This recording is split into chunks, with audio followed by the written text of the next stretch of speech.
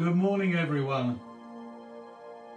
Wherever you are, whether you're watching live or on catch-up, please always remember the Sanctuary motto, wherever you are, we are here for you.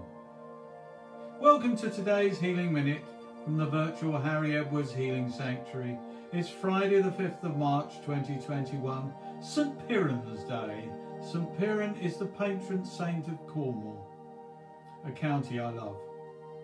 I'm John, speaking to you today from Hillingdon, West London, and I need to warn you that if you hear a loud rumbling noise, please ignore it, as we're on the flight path of Northolt Airport, and it'll be somebody posh or important coming over.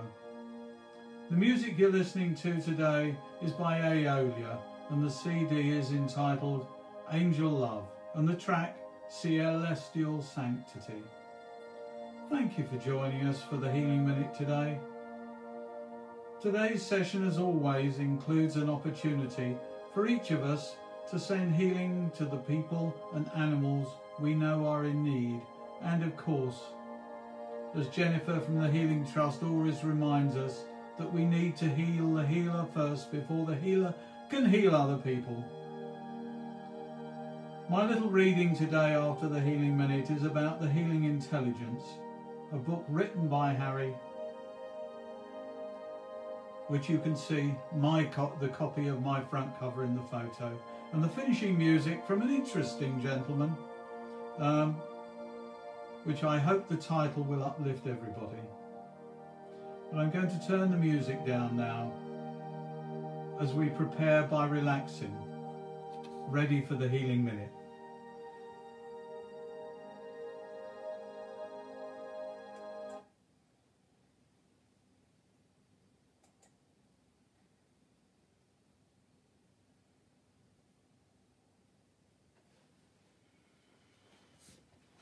In preparation for the Healing Minute, please close your eyes, if it's safe to do so, and in your mind, take yourself off to your own personal sanctuary, somewhere that you feel perfectly safe, totally at ease and completely peaceful. Take a deep breath in and inhale the healing energy and allow it to flow through your body from the top of your head to the tips of your toes.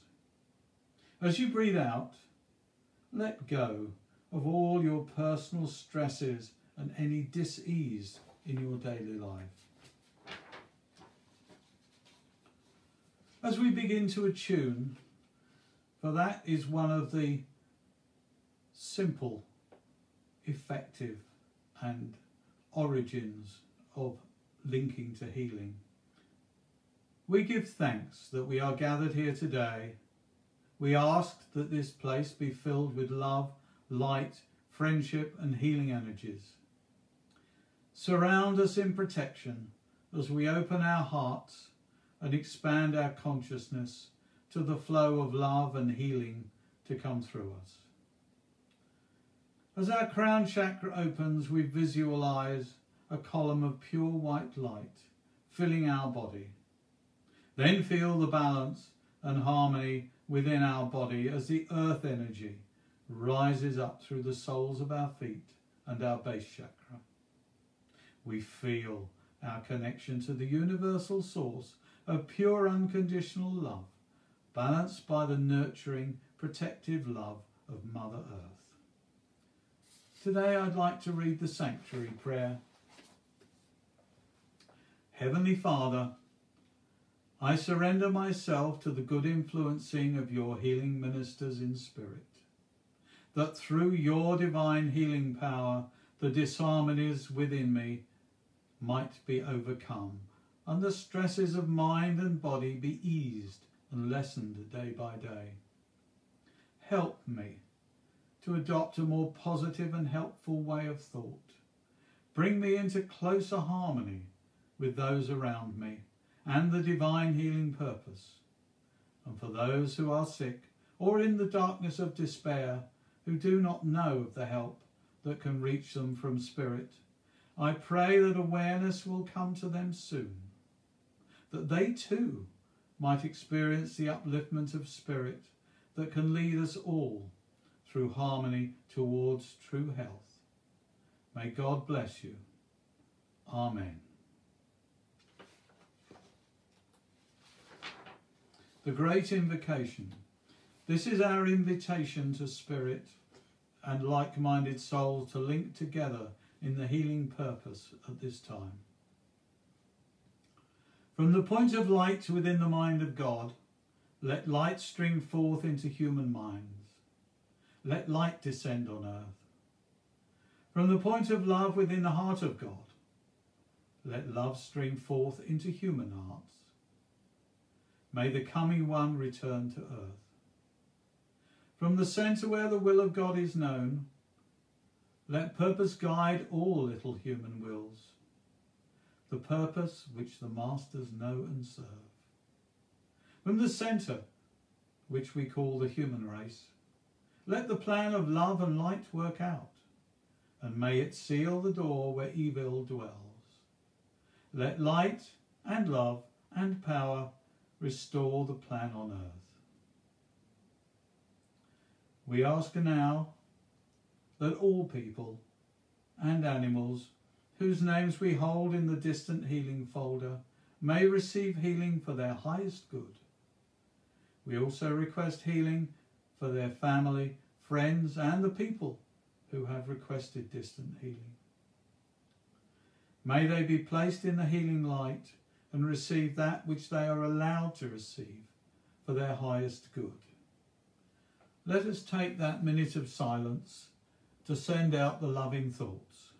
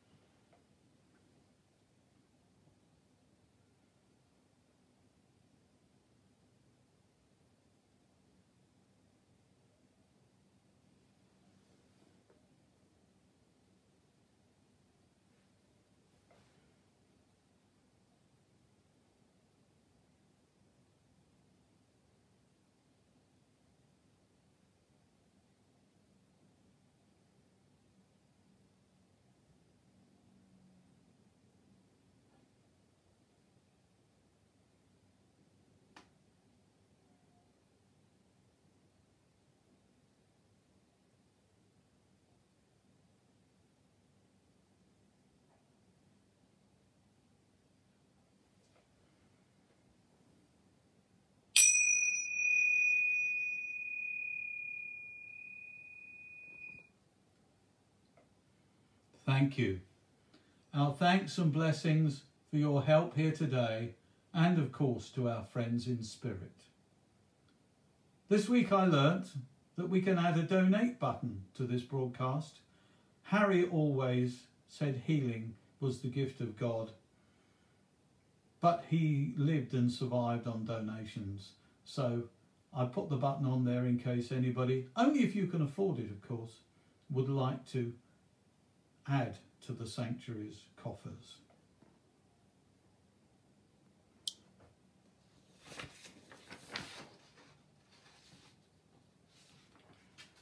So today's reading, The Healing Intelligence. I have a very brief introduction to Harry Edwards' book, The Healing Intelligence, the cover of which I possess is what you've seen earlier. So please forgive me if my interpretation of the very long, technical and complicated book is wrong. Harry Edwards was an analytically minded man with a sceptical view on life, plus a scientific approach to research. He was relentless in his enthusiasm, always seeking evidence that spiritual healing was effective. This book was written in 1965 and seeks to explain in medical terminology how he perceived that healing works.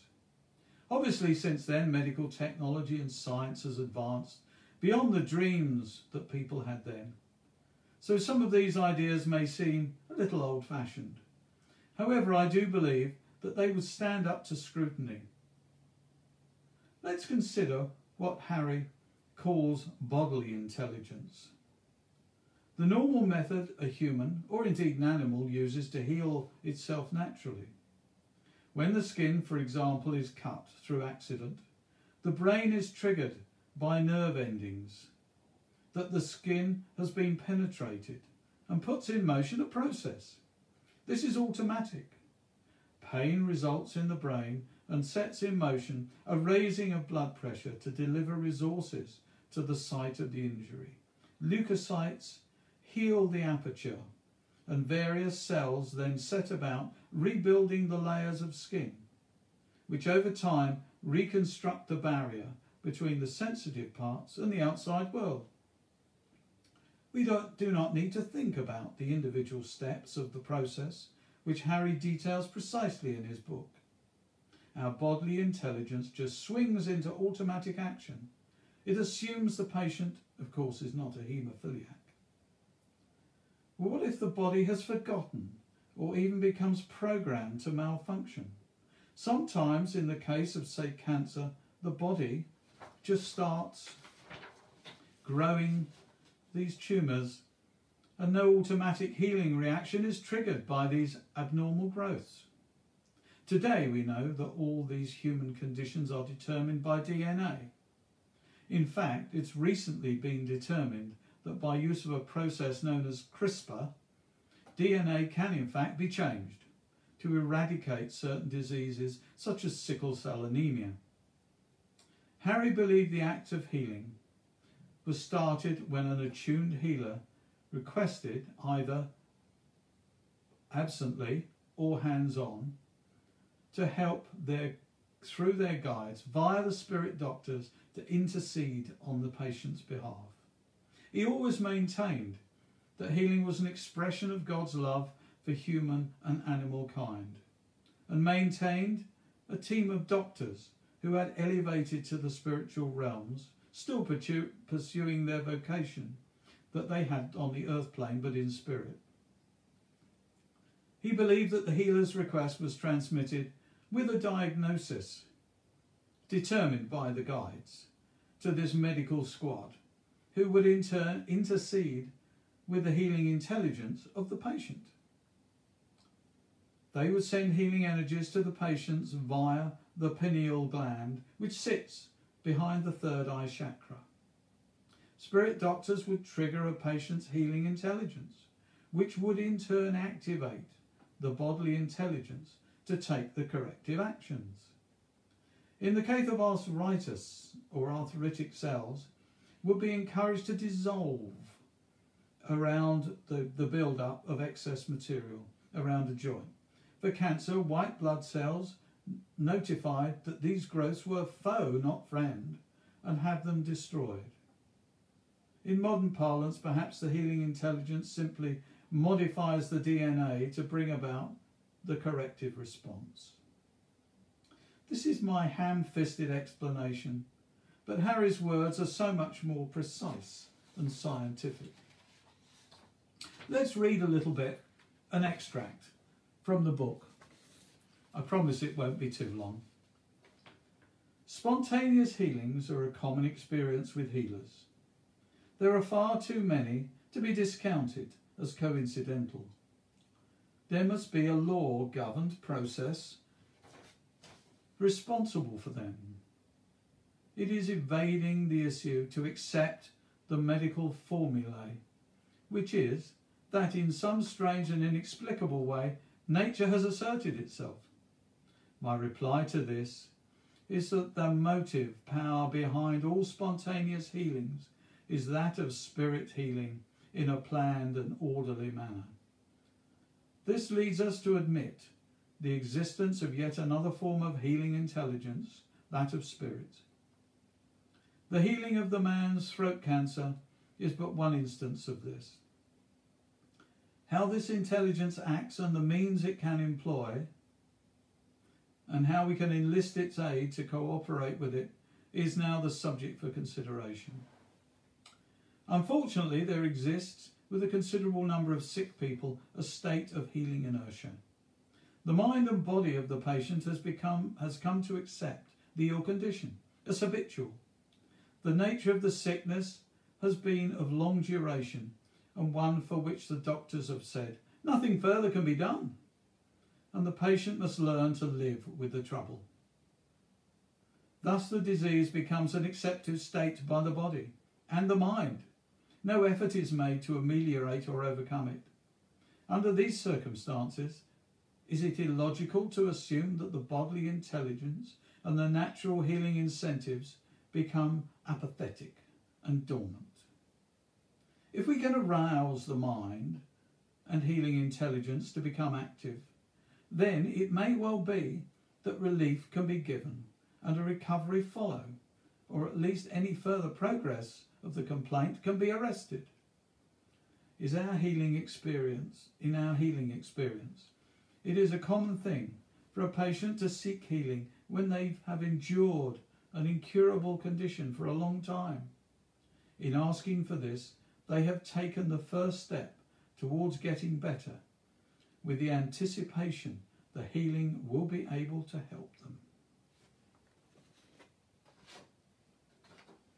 There is no doubt in my mind that for those who are truly attuned and blessed with spirit doctors as their guides, this wonderful flow of healing power is possible.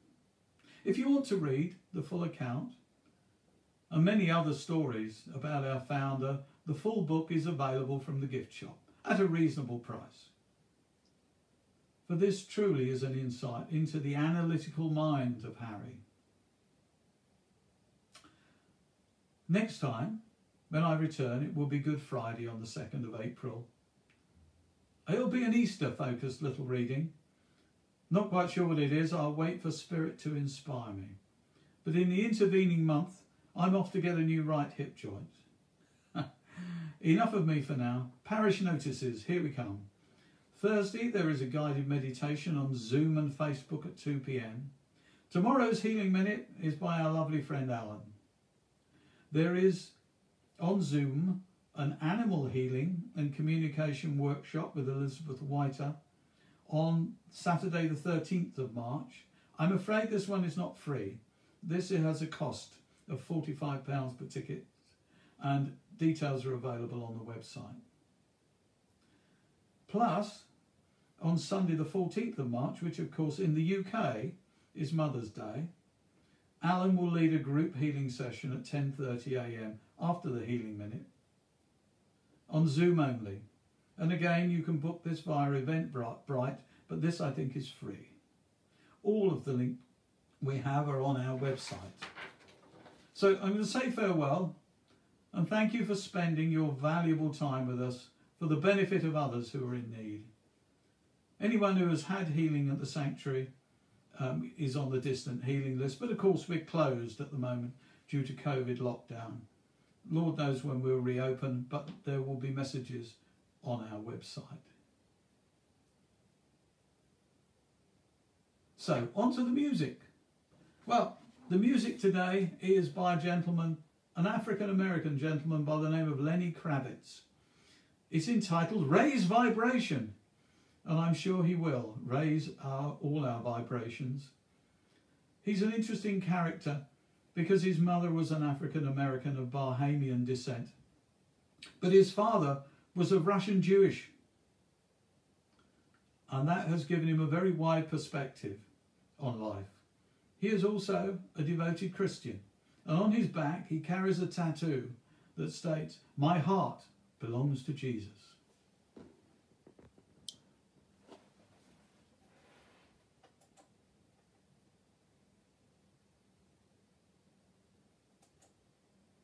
Hold your hands up, hold your head up to the painted sky.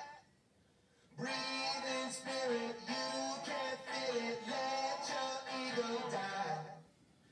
Be a vessel, never settle for the status quo.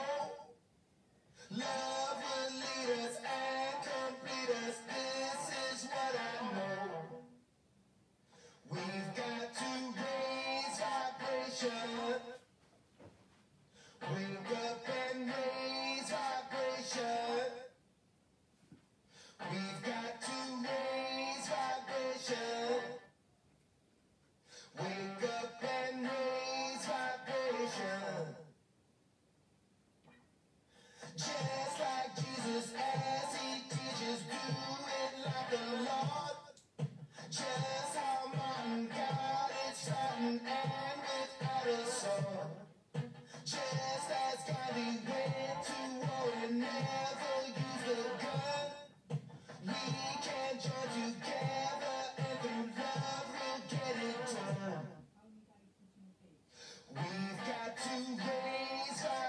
vibration.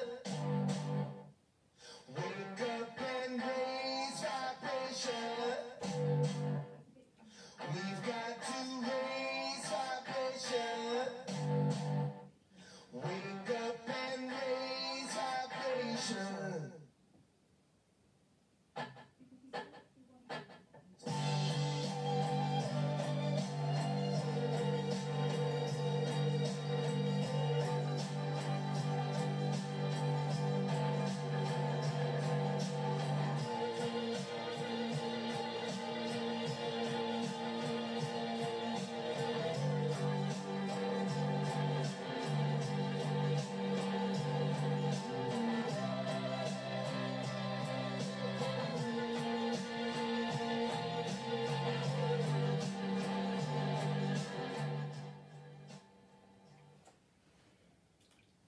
Well, farewell, happy group. Thank you for joining us. Stay safe, stay healthy, and keep the love flowing. Bye-bye.